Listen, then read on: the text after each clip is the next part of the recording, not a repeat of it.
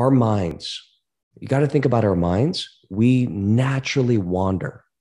We're always looking for things to attach to, always looking for stories or things to believe in or think about.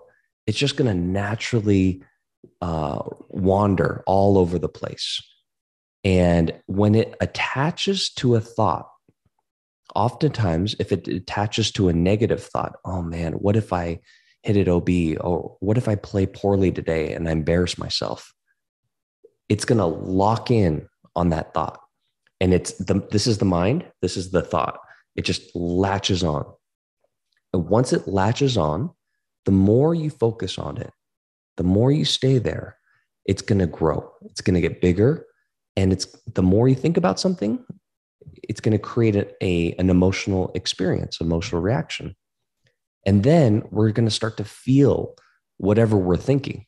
So if it's negative, we're going to feel that way. We're going to feel negative. And if you stay with those negative emotions, then you're going to behave that way. You're going to perform that way. The only way that we can detach from that thought is to bring our mind to focus on something else. Like you have to really find replacements. It's important for the mind to have distracting thoughts that are neither positive or negative. They're just more neutral thoughts, like counting or thinking about a number or giving our mind something more neutral to think about. So one of the concepts that I introduced is a concept called G.P.S. And many of you know what that is. G.P.S. stands for grip pressure scale. Grip pressure scale. So on a scale from 0 to 10, when you're holding the club and let's say you are really, really nervous, pay attention to your grip pressure.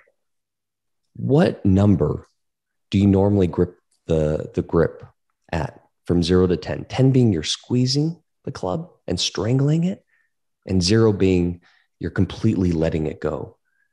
When you're really anxious, when you're really nervous, what do you normally grip it at?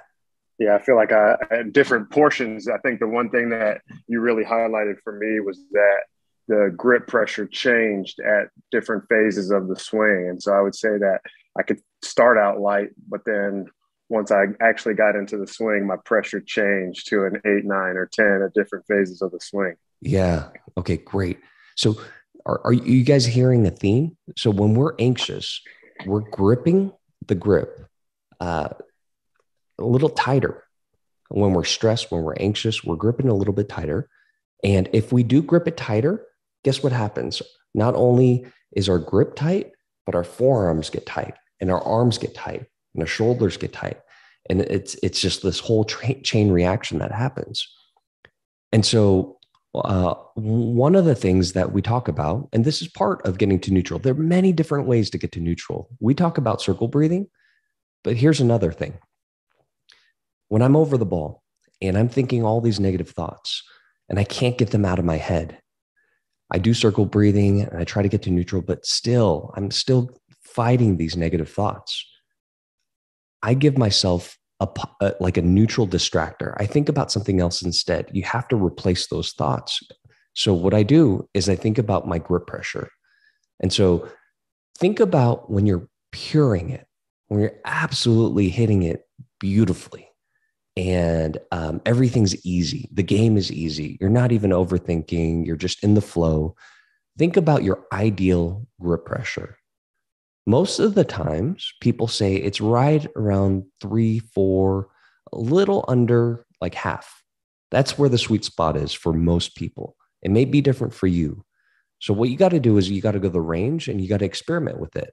So try gripping the pressure at a 4, try gripping it at a 3, and take full swings.